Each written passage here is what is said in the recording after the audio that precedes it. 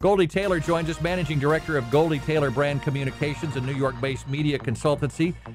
Knows a little bit about the Syracuse case, I guess on a first-hand basis from experience, but not with the specifics of that case. Goldie, welcome to the program. I appreciate you coming on. Good morning. Thanks for having me. You went through this kind of abuse when you were in high school. I did indeed. Myself and many other young women who attended my high school. All right, tell me about what happened and tell me what you think's happening at Syracuse and at Penn State as well. Well, I think what's happening at these schools, and unfortunately at so many institutions across the country, is that, a culture of enabling has taken root, where, it is more beneficial for that institution, for that coaching staff, for, those faculty administrators to simply look the other way, even when there are young victims involved, victims as young as 8, 10, 12 years old. And even in one case at Penn State, where purportedly, a graduate assistant walked in on the abuse, and it was still allowed, really to continue for a number of years later. In my case, it was 26 years ago, and, I really understand from the point of view of the young men and women who were involved here about the culture of shame and blame that really comes on us. It is as if the predators themselves pick out children who they know won't tell. They pick out children who they know don't have great relationships with their parents or with other strong mentors in the community. They pick out children, who are most vulnerable, the least of these. And they do it from all walks of life, rich, poor, black, white, Hispanic, you name it, it's happening in this country.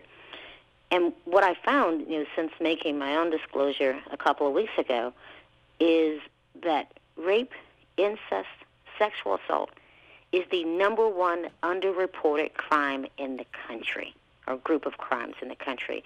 And that has just got to stop. Without reporting, unless we're willing to speak up, this kind of thing will absolutely continue. And that's the unfortunate part about all of this. I've always been told in the past that a lot of people don't speak up because they're afraid they won't be believed. And in many cases, when somebody has spoken up, they weren't believed. There was a young woman in my high school, and I remember she was not associated with this coach, but she was a victim of sexual assault outside of school. And she reported. And I remember how she was treated, how she was demonized, how other students called her epithets we can't repeat on air. And she was 15 years old. Yeah. And so in my position, I certainly wasn't willing at that time to talk about what happened to me and what I knew was happening to others, because I knew that I would be blamed, that I would be shamed for it. I didn't even tell my own mother for fear that she just wouldn't believe me or believe that I hadn't done something to make this happen to me. Now, many years later, my mother and I's relationship is a great one, and I look back now, and I feel bad because I didn't trust her. Yeah. That I didn't trust her enough to fight for me. And now that I'm, in my 40s with daughters, a little bit older, just a little bit older than I was back then, I hope that they trust me enough that if something like that happens to them, that they can trust me enough that I'm going to be their safe harbor, and I'm going to fight for them. Goldie, what happened to you? This was a high school football coach? This is a high school assistant football coach who systemically picked out girls like myself, plied them with alcohol, marijuana, on and off campus, before and after school. I've always said it never happened during school hours, but certainly after school hours and weekends, where he would, sexually molest all of us. Some of us were under 16, some of us were older than 16. I was exactly 16. And, in doing so, I think some of the young women involved may have thought that they were old enough, mature enough to handle that kind of what they thought was a relationship.